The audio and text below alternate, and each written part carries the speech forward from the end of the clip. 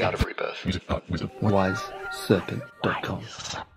Yeah, I'd encourage you, don't be trapped or burdened by your own visions, and make long-term plans and create environments for you to walk into your vision rather than trying to force your way into it. If you actually prioritize how you feel rather than getting shit done or whatever. But sometimes getting shit done makes you feel amazing, therefore do it, right?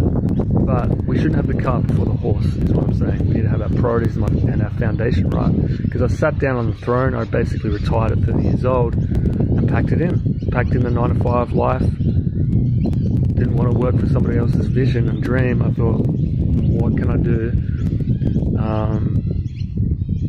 for the world? What's best? And the best thing to do sometimes is just to go into the cave of wonders, be like in the cocoon for a while, and then come out a different being with different words, different mindset, and be like a new creation.